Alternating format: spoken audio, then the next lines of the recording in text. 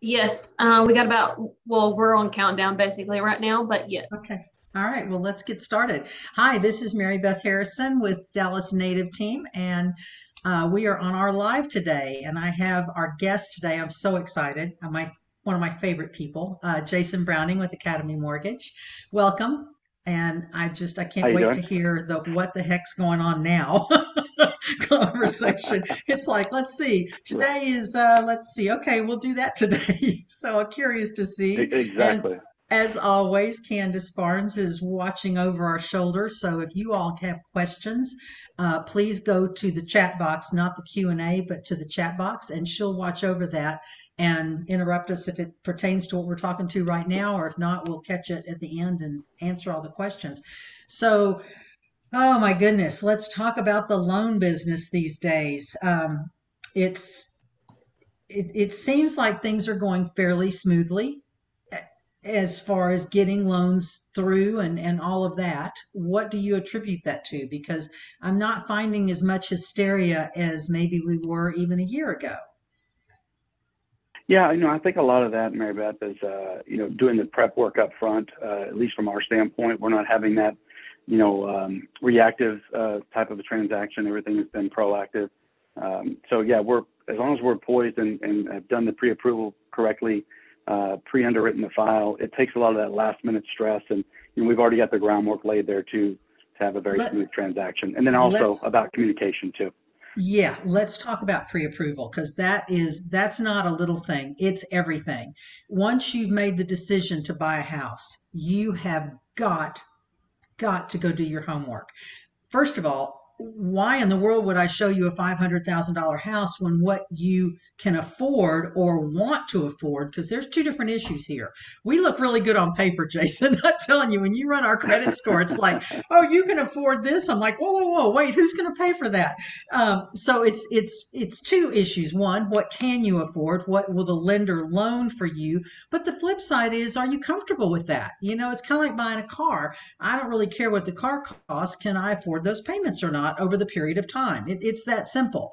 And what I love about working with you is I can tell my clients to approach you with, I want my payment to be X.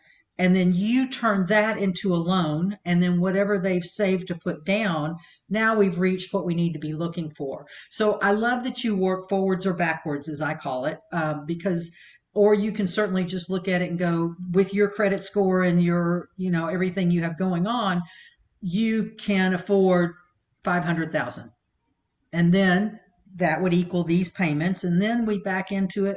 Are you comfortable with that? But let's talk about pre-approval. What all do you need from our clients to get pre-approved? Now what that means is the buyer is credit worthy. We still don't know about the house. That's a whole other issue. But at a minimum, the buyer could move forward and buy this house. Yeah, so Mary Beth, one of the things we like to call it here is just the ability to repay. That's what we're looking at, right? What a What we concept. do in that situation, yeah, exactly. I mean, it's very, very basic, right? Can you pay us back? And what does your credit profile look like in order to pay us back, right? So what we do is we have an initial conversation with every client, and really what we're trying to do there is just identify what they're wanting to do, whether it be a certain purchase price range, a certain budget, a certain down payment, income, type of how they're paid. And then as we do that, we just say, hey, we need you to get us just a few documents, W-2s, pay stubs, asset statements, bank statements, where the money's coming from the down payment, even if it's a gift, what have you, your ID. And that's really it, unless you're self-employed. And then we would ask for your last 2 years of tax returns as well. And then we have you complete an application where we take a look at your credit report. And then we just try to, like you said, work backwards there and find out, if you want to have X amount of payment, this is what that'll buy you. If you're going to go the other way and say, hey, I want a $500,000 house, this is what that payment's going to be. And again, we also just kick the tires on, hey, just in case you find your dream home out there, I mean, like you just can't live without it. You're approved up to X, but again, that's above what you wanted to spend, but you do have that purchasing power. So that's what that conversation and how that process works. That's good to know. And it's so important. I mean, looking for a house is stressful enough, and to fall in love with something that you can't have, That's crazy. And two, let's say you're looking at a $300,000 house, that's what you want to afford. That's where you fall in. And then turn around and I'd start showing you $400,000 houses. Well, 400,000 should look better than 300,000. I mean, come on. Or it should be more square footage or more something, right? I mean, it's like saying I want steak for dinner or I'll be happy with an apple. Either one will be fine. It's like, wait, what? And so there's just no reason to fall in love with something you can't have. So I just can't stress enough this pre-approval to get that going, to understand where do we need to be. And two, what plays into it, Jason, too, is what's the down payment situation. So let's talk about that, because I think people walk in thinking, I got to put down 20%. Well, no, you don't. So talk to me about that. Yeah. Yeah, there's a very low percentage of Americans nowadays that are putting 20% down. And in fact, in most situations, I would recommend against it, just because money is so inexpensive and you can have that money working better for you elsewhere if you decided to do that. But when you're looking at it from a standpoint of down payment, you really want to identify what type of loan you want to go with. So if you're a veteran, that's going to have a different avenue. You can go as little as nothing down. But if you're looking to do a first-time home buyer loan, you have a couple of options there. You can do a 3% down. You can also do a 3.5% down. So those can get you with a very minimal out-of-pocket and get you a very affordable rate and payment going that route. And again, one of the things to speak to there too, when we go back through this and we try to identify down payment, we try to look at your credit report, your application, we actually go ahead and pre-underwrite your file. So you're ready to go. And I can't tell you how just the good feeling you get when you can call that listing agent that you just made an offer on and say, hey, when would you like to close this loan? Our client is ready to go. And that just has a lot of weight to it. Well, you're also able to write the contract when you use third-party finance and check the box that says our buyer is already pre-approved, that he or she does not need that period of time to get qualified. It makes them such a strong buyer. And in the market that we've certainly been in and really continue to be in to a point, we'll pick it up again in the spring. I mean, we'll see this market get hot and heavy again like that. But when there's several people vying for the same house, as a seller, let me ask you, do you want the buyer that, gosh, I really hope and pray that they can get their loan? Or do you want the buyer that is put to bed, ready to go? All I need is a house to go with the loan. Which one do you want as a seller? I mean, put yourself in the seller's shoes. And the Exactly agent right. for that matter. And I love too that you will call the other agent. I love that you will call and go, hey, we've got a strong buyer here, got everything I need. I mean, barring any unforeseen, he lost his job, we're ready to go. And so that's really important. Yeah, and to that point, talking about communication, it's not only at that moment where, we're trying to get the offer accepted. Communication is key throughout the entire process. Our team takes pride in saying that you should never have to pick up the phone and saying, what's going on with our mortgage? So we call both agents, you, and we call the listing agent, and we call the client. We even call the title company and give everyone an update of where we're at that particular week. That's a weekly call, along with emails as we move through the different milestones of a loan. That is everything. It's not a small thing. It is everything. When a buyer comes to me and wants to go to ABC Mortgage Company and worse, abc.com mortgage company, that's even more horrifying to me. The chances of speaking to the same person twice is about slim and none. And I just can't stress enough, you're going to be living with us for a while. Might as well move in, between the realtor taking you through the process, explaining everything, staying in touch with you, getting you through inspections, negotiations, and whatever else can come along. It's the same thing with your lender. You need to be able to have a conversation that's, direct and true, and so we can move forward smoothly, because that's all any of us want. I mean, this really should be fun. Really, buying a home should be fun. I mean, it's exciting, it's stressful, I get that, but gosh, it should be a good time. It should be a pleasant, positive experience. And if you don't have the right team working with you, it can go awry just like that. Something else I want to talk about, Jason, because it's recently come up, and I explain this to my clients when they're starting their loan search, as it were, is first of all, you don't get your credit will not be dinged. You won't see it go down because you talk to multiple lenders. That's important. It's the same thing as if you were shopping for a car. That as long as it's all for cars, then that was a law that was passed many years ago so that a consumer could shop for the best whatever. But the thing I find interesting is my clients kind of focus on rate. Rates are, I mean, everyone goes to the same well for their water. It's not like you get your money any cheaper than anyone else does. Rates are rates and they change daily. And if it gets volatile out there, it can change during the day. I mean, I've been with you multiple times, actually, yeah. Right. When the market's going nuts or whatever's happened out there and the lenders change those rates within hours.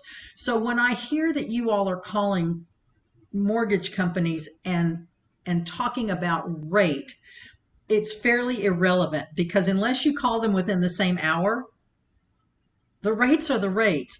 But what is important, really, really important, is the level of service and the closing cost. That's where you get some of these .com, whatever, I've seen closing costs that are crazy, crazy, crazy nuts. And so, any other suggestions about that? Well, yeah, you're on point there with having your credit looked at. Again, it wouldn't behoove you if that first lender had the best credit score, right? And then everyone else had to get a lower credit score to try to offer you the same program. So yes, you're absolutely accurate on that. And when it comes to rate, typically the lowest rate is going to have the highest cost. I mean, we have a rate that is like, oh, it would blow your socks off, but hey, what does it cost to get that? And that's where that fine print comes in, or you have to have a certain amount down or a certain loan amount or a certain credit score. And you'll get this .com that will, basically just respond to your email or just respond to an application without verifying anything, saying, here's your rate. And, at the end of the day, when all the dust settles, is that really what you were able to walk away with?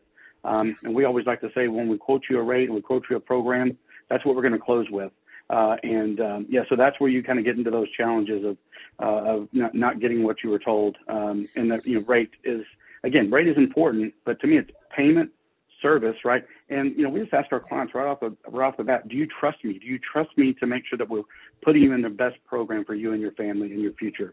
And if you can say yes to that, then, we're going to put you in the best mortgage that's out there for sure.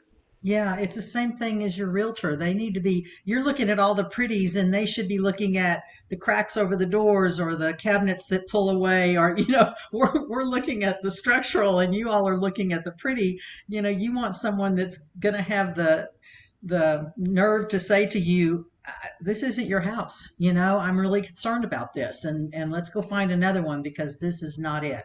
And you want that in your lender as well. You want someone to go, guys, this is really pushing you. And I think we've all discussed the fact that when you do buy a house, I want to be able to have the house and someone call and go, hey, we have a free beach house. Let's go down. I want door number 1, door number 2. No, we just bought a house. We can't go do that. No, I want you to have a life to go with your house, not the house be your life. That's not what any of us want. Yeah, we call that being house poor. I mean, you just poured everything into getting into it, and you're stuck there. You cannot have any of the fun stuff that you were able to do prior to buying a home. So, that always comes into that, having that mortgage planning session with us, because we can really dive in and say, hey, you could really buy this house, and we're going to qualify you on your gross income, like what you bring, not what you bring home, but what your pay stub say you make per hour before taxes are taken out. And so we all know that's a different animal when you actually, all the taxes and all your insurance and all that comes out. What do you have left over at the end of the pay period? That's what we're trying to work with and put you in the best loan for your family, your situation, for your budget.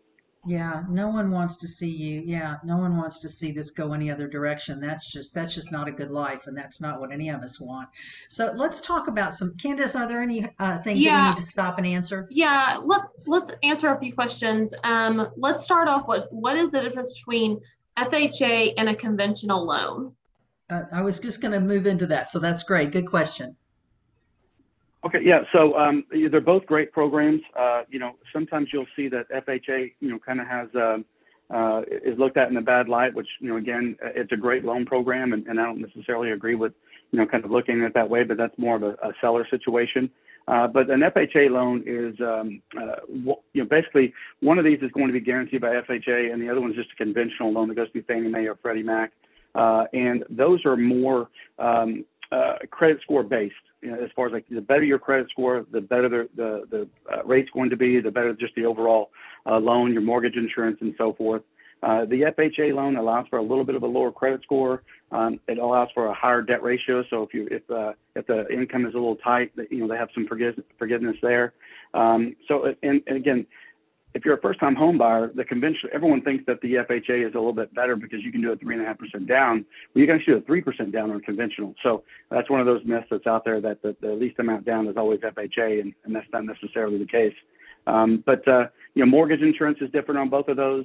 Sometimes the FHA is going to be a little bit higher with somebody that has a higher credit score, and then vice versa. That mortgage insurance is going to be cheaper, and the rate's going to be better on a conventional loan versus the FHA. But they're very good programs.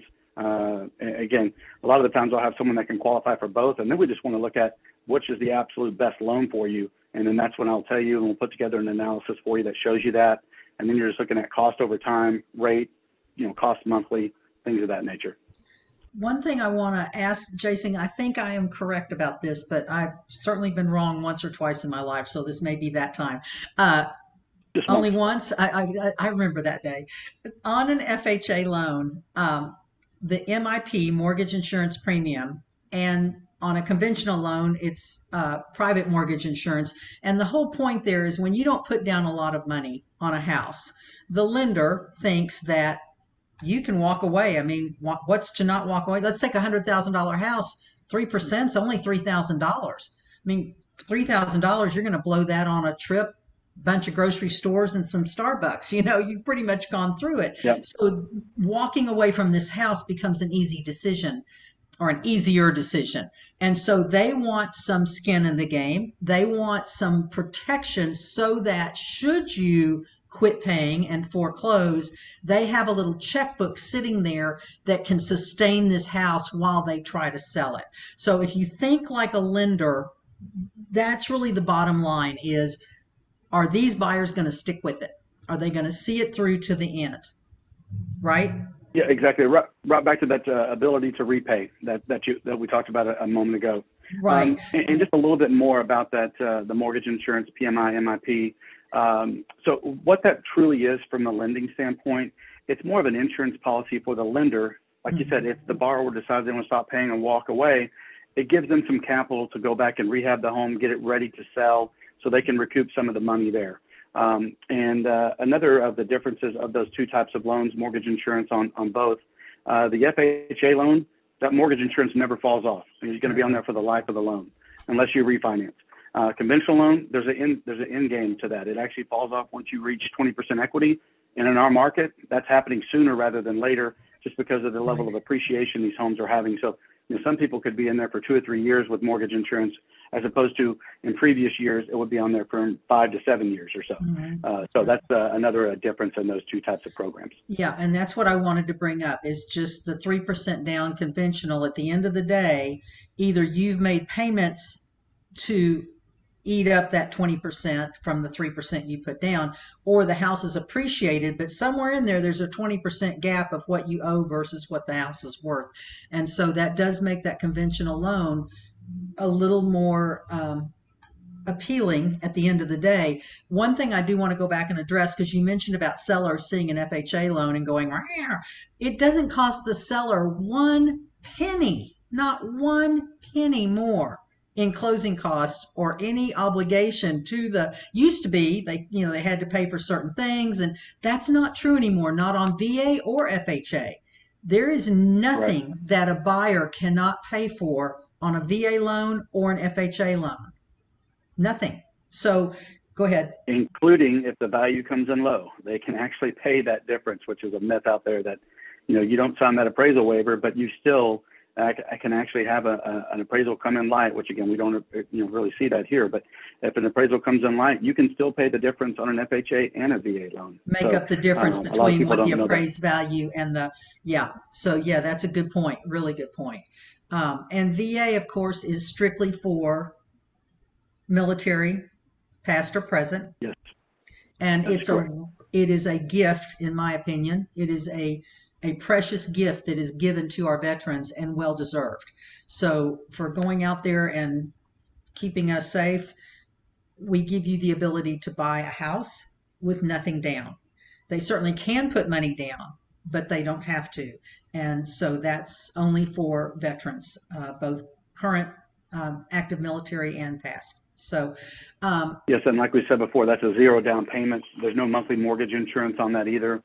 So I mean, if you're a veteran, again, and we thank all of our veterans for their service. I'm a veteran myself, but it's one of those things that's just a great program for our veterans. Allows them to really increase their purchasing power based on they can go down to a 580 credit score, no money down. So it's a really strong, a very strong loan for them. Yeah. I want to go back one step on the FHA loan. The limit on that, the loan limit on that is now, I think you said 411,700. So that equals out to about a 425,000-ish purchase. And then you put your 3.5% down and you end up with that loan amount. So if you're wanting to do an FHA loan, that's gone up considerably. I mean, it used to be in the 300,000s. Now it's really jumped up to about 425-ish, 425,000 purchase price on a home. So that's huge. And then conventional loan has to be at 625. Is that right? Yeah. 625 is all the noise that we're hearing right now. That's what the new conforming, they call it loan limit, conventional loan limit. Right. Everyone's starting to lend at that dollar amount on a conventional loan. So again, that's the loan amount, not the purchase price. So again, you can go anywhere from 3% to 5% down and kind of back into that number if need be. And also, within the next 45 days or so, 60 days, we'll know what the next year, 2022, what the loan limit's going to be for FHA. It goes up every year. So it's going to be even higher than that 411,700 here shortly. Good to know. And jumbo loans, goodness, the interest rates on those are crazy. It used to be a jumbo loan brought a much larger or higher interest rate. It was like conventional interest rate was here, jumbo rate was here. Well, now they're just almost the same, if not even a little bit lower. It's like, that's crazy. So we used to have to kind of scoot around to try and get people to not have to do a jumbo loan. And now, shoot, why not? It's not as scary as it once was. You're absolutely right. The only thing that you're looking at with the jumbo loan is you can't get away with 3% down. I mean, there's going to be a little bit more of a down payment, but like you said, those programs, those rates are extremely attractive. And again, they're not the scary route to go like they once were. So, and a lot of the times we're gonna underwrite those in house, so we don't have to send those over to the .coms to look at it. It's all done in house. That's great. That's good to know. Candace, do we have some more questions I'm seeing? Let's jump in. So the next question we have is, what is the preferred credit score to buy a home? And I guess you're going to kind of break that up from FHA to conventional VA, so that way people kind of understand. And before you even start, I will say the higher, the better, and your rates go better. So keep going, Jason. Okay. Take that away. Yeah, I was going to say 850, but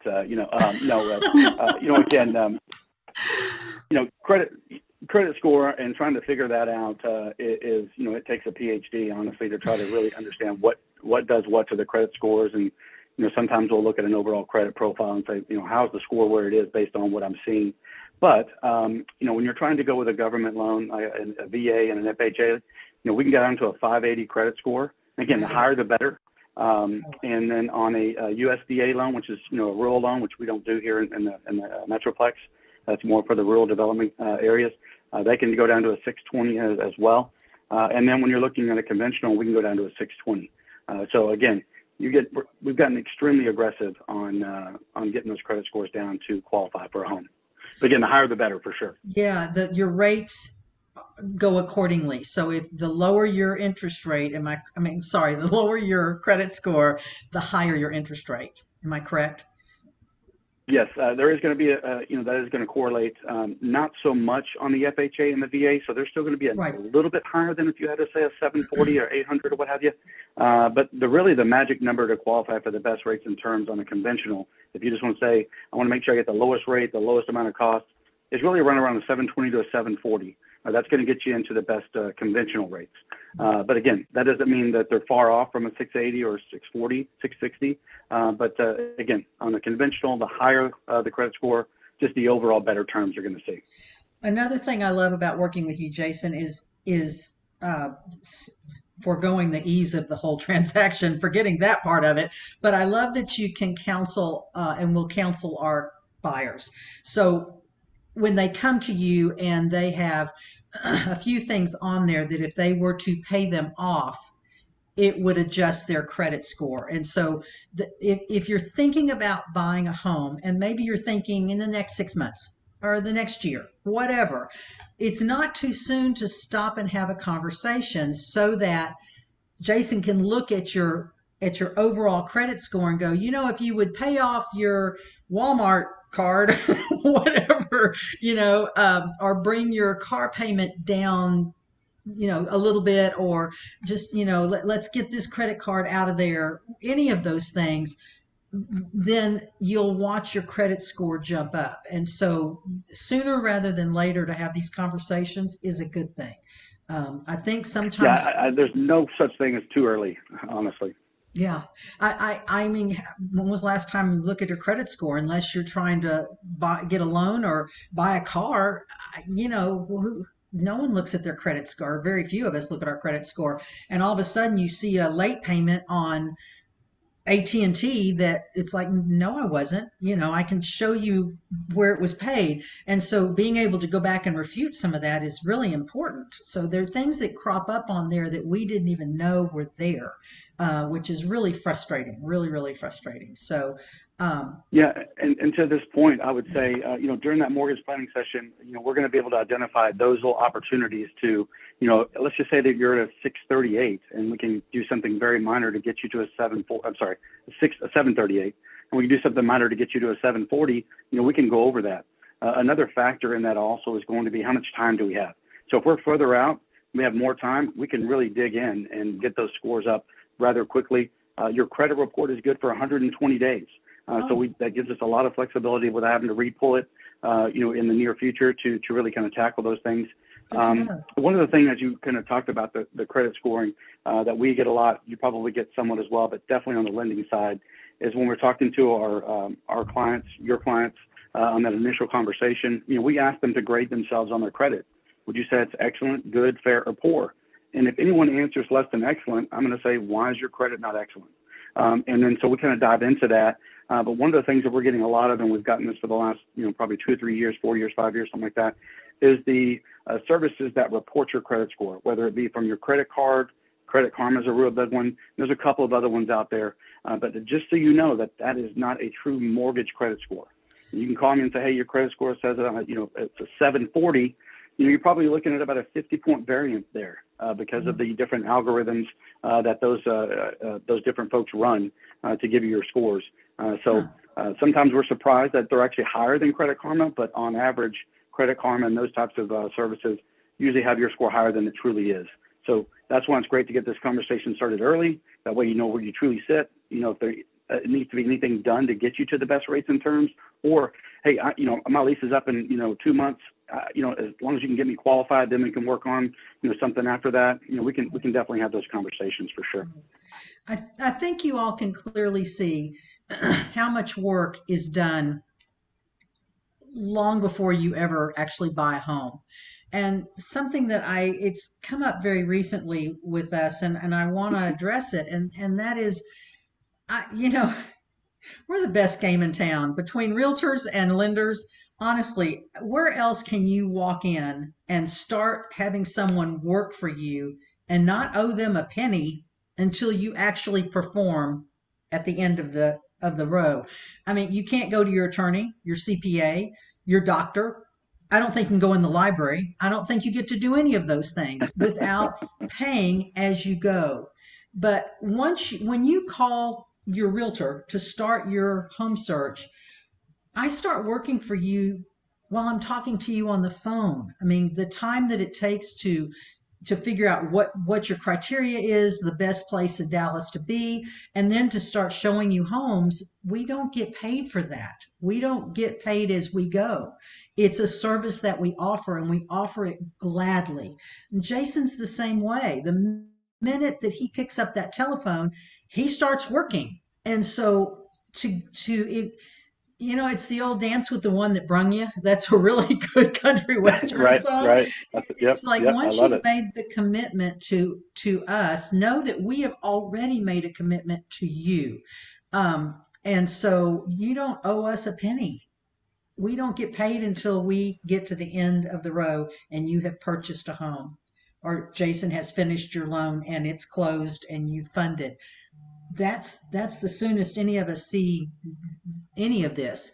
And so to understand basically how we work, that's it. We start working from you the minute we pick up that telephone, and we don't stop working for you weekends, nights, the phone calls, the all of it.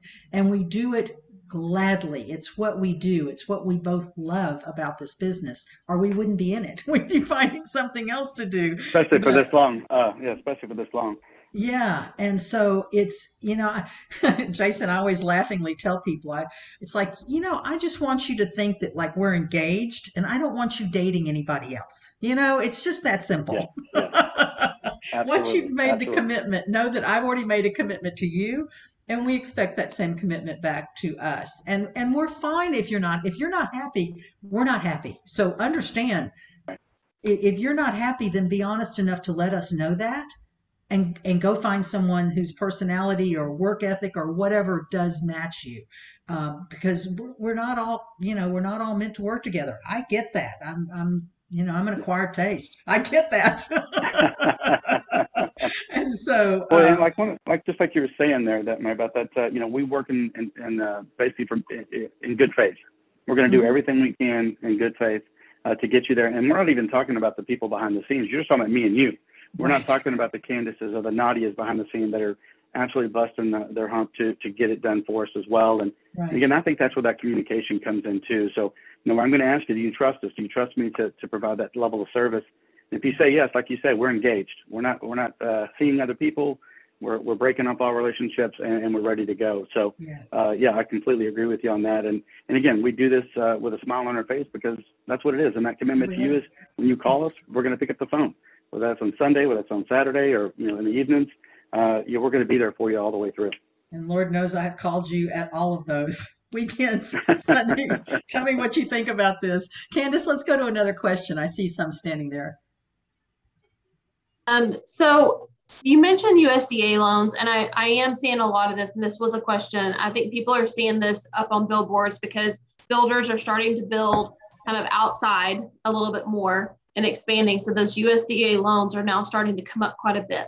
Kind of explain what that is, because I think a lot of people moving here from out of state, I think that's a question that's coming up a lot. Yeah, so the USDA, like we said before, it's going to be a rural loan, and it's all based on the census. When they do the population, take the population count every 10 years, then they're going there and they're going to go to these areas that are not as developed. So you start having to get outside the metroplex a little further, up past Melissa, Aubrey, down past Waco, Waxahachie. It's going to be out in the sticks. It's going to be a little bit more rural, but that's where you're going to qualify because it's based on the population. And as we continue to grow here in Texas, and everyone moving here from California or what have you, those areas are still, they're dwindling as you get closer to the metroplex. If you can actually just Google USDA, and there's an interactive map right there, you can drop a pin on that map or type in an address, and it will tell you if it's a USDA eligible area. Very, very simple, and that's as easy as it gets, really. So it has nothing to do with the size of the land. It's the area that it's in. I've learned something today. I really was not aware that USDA loan could be in a subdivision, Mhm.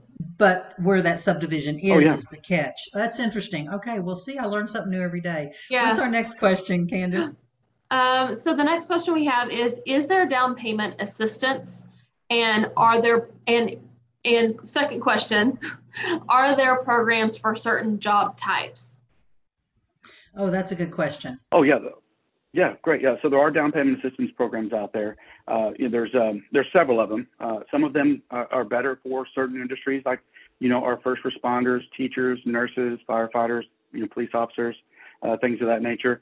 So yes, there are down payment assistance programs. They can, they vary anywhere from 3% assistance. There's one real aggressive out there that it could be up to 8% assistance. Now again, those are the types of programs that you can't call them and say, hey, I need you to negotiate a little bit of a lower rate. Those rates are determined by those programs, and usually they're not the best rates on the board just because they're giving you free money. So it kind of makes sense. It kind of goes hand in hand. Now, again, sometimes we look at these. When we have this mortgage planning session, we look at our analysis. We'll put together a down payment assistance loan, and then we'll put together one other program for you, and we'll see if the down payment assistance really the best way to go. And again, down payment assistance doesn't mean you're going to always come to the table with no money down. It's going to assist you with some of that money down, but there are closing costs involved as well. So you just really got to weigh the 2 options or 3 options and see which one is going to be best for your budget and long-term goals as well.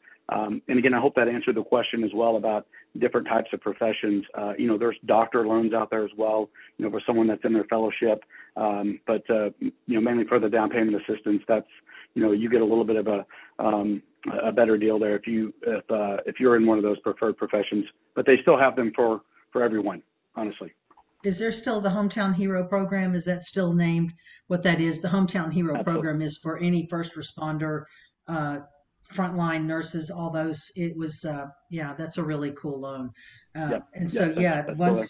once, Jason talks to you and hears what your profession is, then he's better able to kind of open up avenues for you that I wouldn't possibly know about, quite frankly. I mean, it's not my job. I don't do lending. I know enough to be dangerous, but that's not what I do.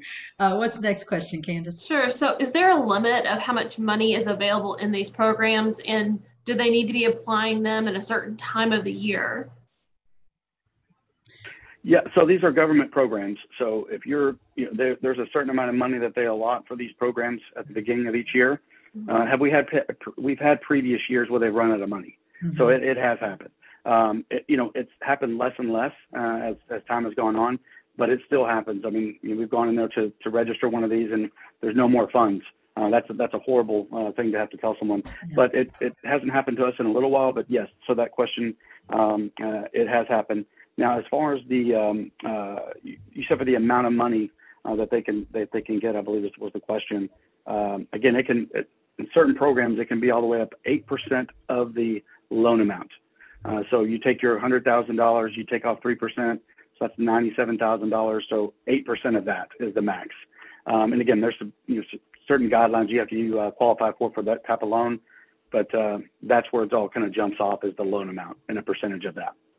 Right. Your qualifications, I want to make that really clear. It's not like you can come in with really horrible credit, or it's still the same things apply, whether it's this loan or that loan. You still have to be credit worthy. Might be a little less of a credit score ability, like an FHA accepts a little lower, but you can't walk in having really bad credit and make this happen. So please understand that. What's the next question? Yeah, get back to that ability to repay. Yeah. Mm-hmm. How much is closing cost? We've gotten this question a lot over and over again. And I think you even get these questions from buyers, especially first-time home buyers, and even seasoned buyers that haven't bought a home maybe in several years. And the loan qualifications have kind of changed and all the details have kind of changed, or somebody's moving from out of state and they don't really understand how our system works. So kind of explain how that closing cost works, as Mary Beth kind of touched on it a minute ago about the rates. But what people really need to be focused on, not to say that rates aren't important, but the bottom line is when you go to closing table and what that actually looks like. Yeah, that's a very great question. So there's going to be a little bit of a sliding scale on some of the fees, and it's going to be all based on the loan amount and how much you're putting down. But then you're going to have some fees that are fixed, like our lender costs are fixed. They're $1,550 per transaction, so $1,550. They don't change no matter what the loan size is. Now, once you start getting into that loan amount changing or purchase price changing, you know, like some of the title fees will adjust because they are a percentage of the actual loan amount. So when that slides, you know, that's going to go up or down depending on that. And then some of the other closing costs based on, like, appraisal is usually a fixed cost depending on if we need to get a rush appraisal or something like that. But a survey fee, if you need one, that's typically a pretty, you know, standard cost. You know, it doesn't really fluctuate much unless you're buying massive acreage or something like that. And then the closing fees, as far as like the title company closing the loan, a settlement fee they call it. So those types of things are fixed as well. So the one that just really, really moves the most is going to be that title insurance, and that's going to be mainly based on you know, what you're financing. Mary Beth, I know you're really good at answering this question because people ask this all the time of you. Is, okay, I'm selling my house for $300,000. Give me a baseline. Oh, of closing cost? Mm-hmm. I assume your closing costs will be approximately 8 to 8.5%.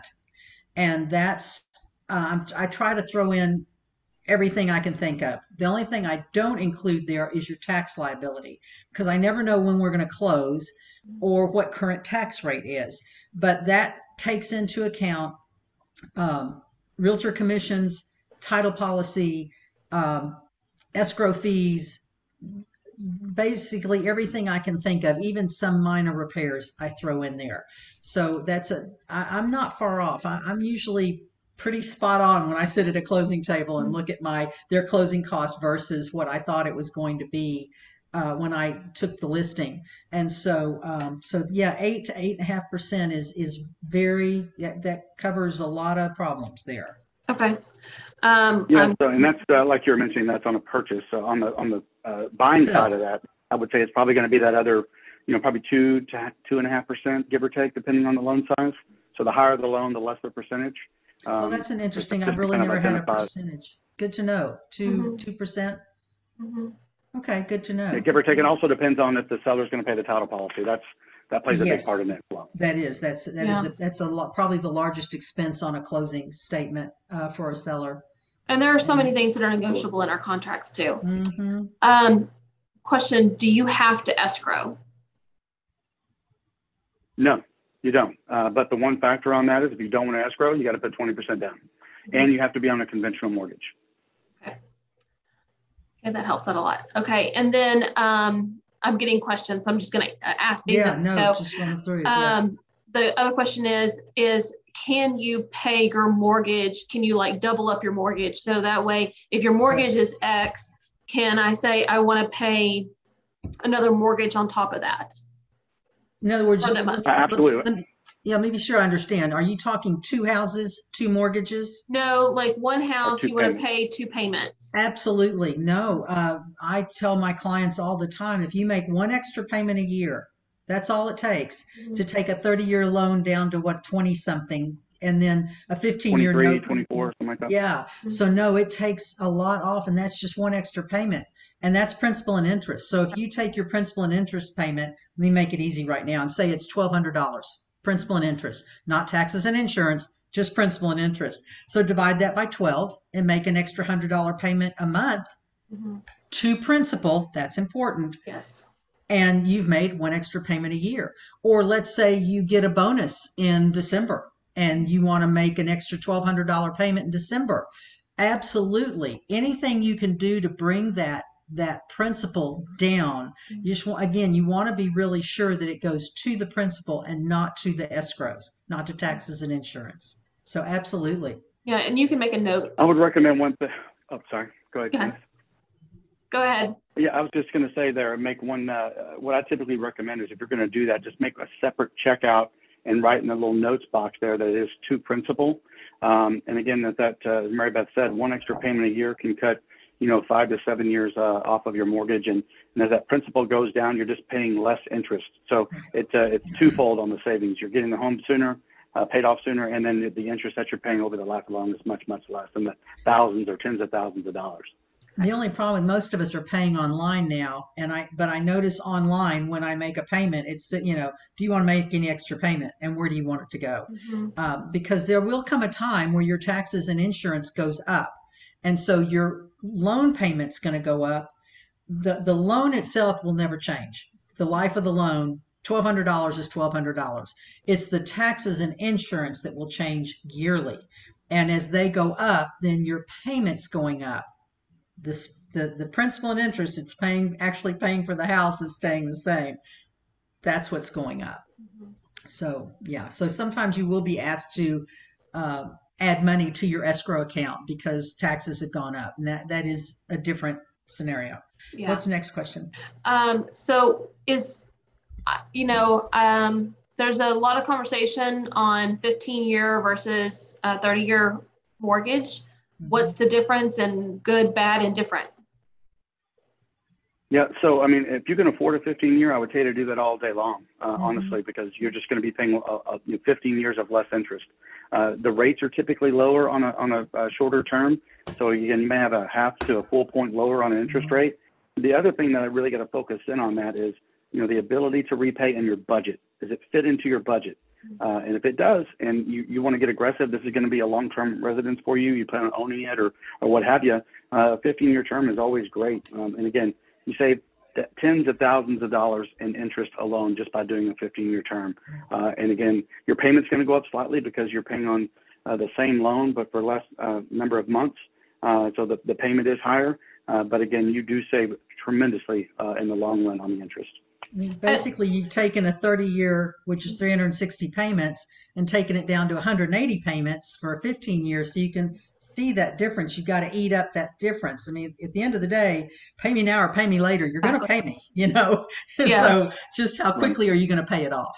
And I think you said something really interesting. If you're planning on staying in that home for a long time, and the average homeowner is only staying in the house 3 to 5 years, and I think they just announced last month that the average person is only keeping a job for 2 years. So a person is only keeping one job for every 2 years, and they're only living in a house 3 to 5. So, if you're doing a 15-year note, I would highly just probably think about that.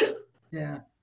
Absolutely. Yeah. That's a conversation that we would have during our mortgage planning session, just to make sure that does it line up with your goals. We want to make sure that we're not just giving you a loan, we're going to give you lending advice. I mean, we're going to try to put you in the best situation. So that's definitely a great conversation to have. Well, and here's the flip side, just to be on the safe side. And a lot of times I will, talk to my clients about this. Do your 30-year loan and have a smaller payment, and then throw more money at it.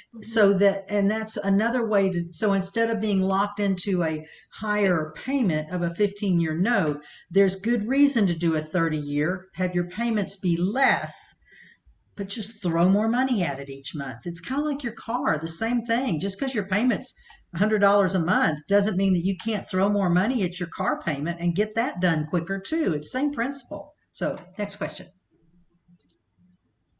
That's all the questions we have. Wow, those were good questions. Yeah. Really good questions. Yeah, really good questions.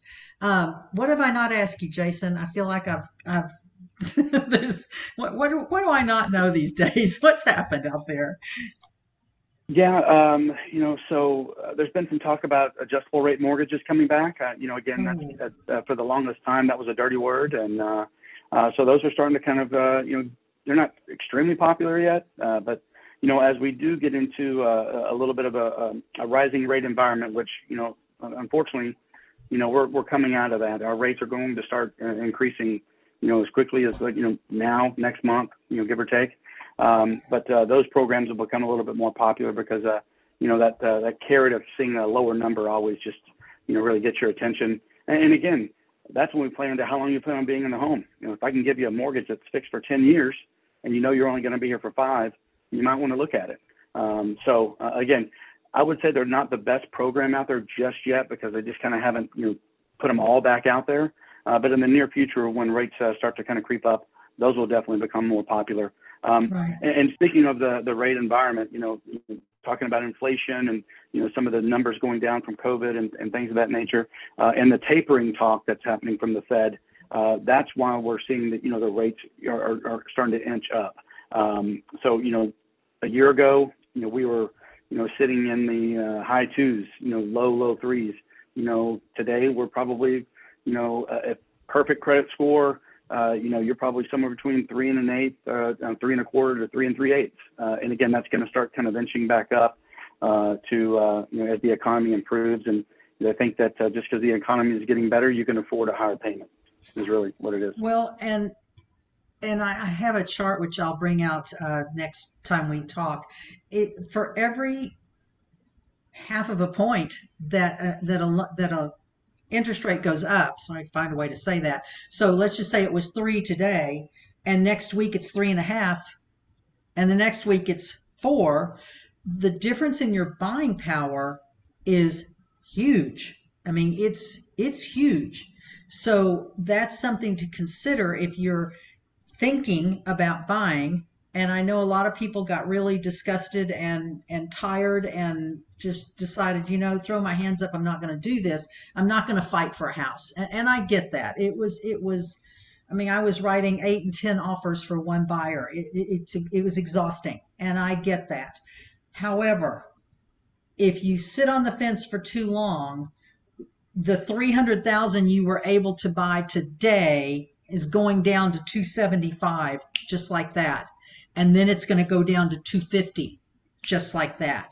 So try and find a $250,000 house, because house prices are just going up. They're not going down, and they're not flatlining right now. So your buying power is a huge part of this conversation. And part of the conversation you want to have with Jason is, and then there's that old, do we lock in today? Well, I don't think we're going to see rates go back down. I don't see anything on the horizon that would make rates go back down. They're only going to continue to go up.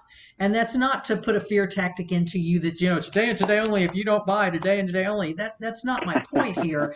But it is a point for you to keep in mind that if buying a home is in your future in the next year, you might want to start thinking about that. Or if nothing else, start saving up that money for a down payment. I knew there was something I wanted to go back and talk to you about. A gift, getting a gift. And we have talked about this before. It is fine that grandma wants to give you $10,000 or mom and dad want to give you whatever. That is fine. We just get a letter that explains that you're getting a gift. Yeah, gifts are great, and again, that's part of what I try to uncover in our first conversation is to, do you have the money down, or is it going to be coming from a relative, a gift? And just depending on the type of transaction, the gift is completely fine. So let me just kind of give you another area where it would not be allowed. If you're buying an investment property, you can't have grandma give you money on that one. But if you're buying your primary residence or a second home, you can get a gift. And there's a couple of ways of being really, really creative about that will lessen the amount of paperwork and the stress that you put on the giver. So, and again, that's something that we can discuss in a little bit more in detail as well once you give us a call. I think, again, when you think like a lender, and I don't know if that's good or bad, if it makes us all just demented, I'm not sure. But when you put on your lender hat and grandma gives you $10,000 or $20,000, the lender's going to want to know, where did that money come from? And at the end of the day, here's the bottom line. Did someone go borrow the money to go borrow the money to go borrow the money? Somewhere in